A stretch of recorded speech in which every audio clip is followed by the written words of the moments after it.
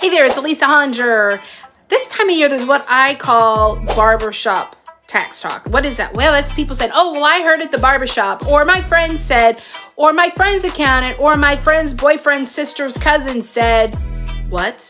If you have questions when it comes to the tax law or the tax rules, contact your professional. If you're a DIYer, well, then it's up to you to figure that out. And that doesn't mean asking your brother, sister's, cousin's girlfriend what they think. It means getting in there, reading the tax code, reading the law, and making sure that you know what you're doing.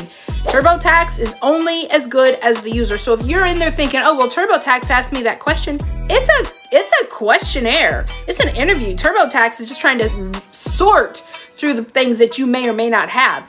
It's not a professional. You can't rely on it as advice. It's not going to save you money because ultimately you're responsible.